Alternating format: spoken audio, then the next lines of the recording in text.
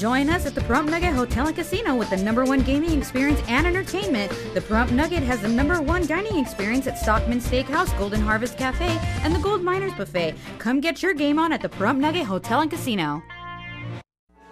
Today's news is brought to you in part by Dr. George Leeks, Pahrumps optometrist since 1990, offering full-spectrum eye care for children and adults. Call today, 727-8300.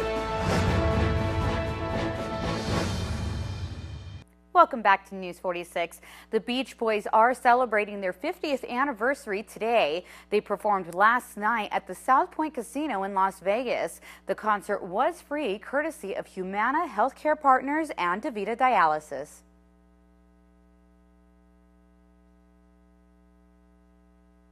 We're here at the South Point Casino in Las Vegas for a free senior health care and Beach Boys concert sponsored by Humana Healthcare Partners and DaVita. We're going to let you see some of the show, which is their 50th anniversary, which they will have a box set actually called Made in California that has some special unreleased audio mixes of the Beach Boys Smile Sessions. We're going to let you see the show that happened here on Labor Day.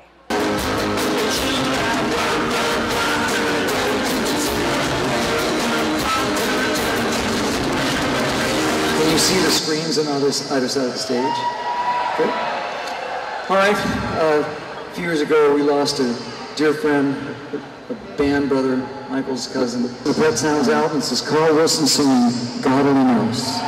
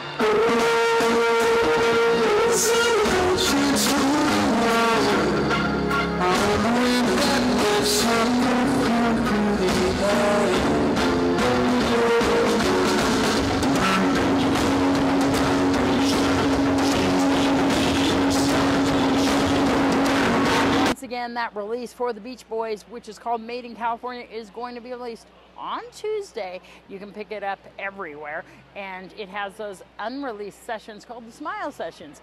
Made in California is out now. This is Deanna O'Donnell at the South Point for News 46. And folks, here's Angela Miles with your first business brief.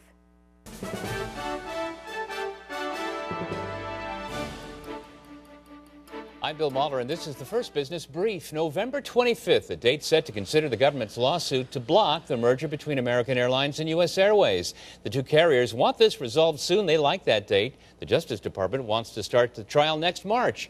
The department and 6 states say it would reduce competition and raise ticket prices. Fighting those bank fees, it's easier than you may think. 44% of consumers have had bank fees reversed simply by asking. The most common reversals were for overdraft charges, annual fees, and return check fees.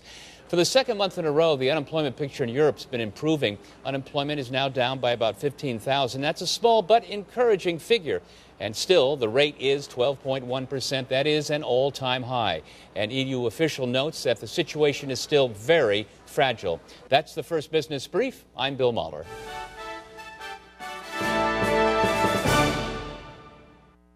All right, folks, we'll keep it here because right after these messages, we're going to have your weather with Noah Beacon.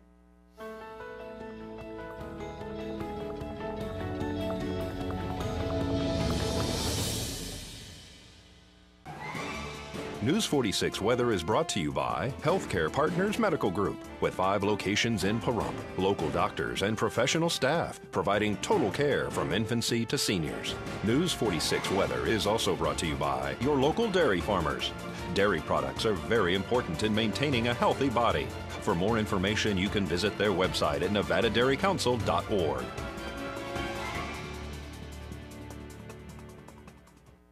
Hello and welcome back to News 46.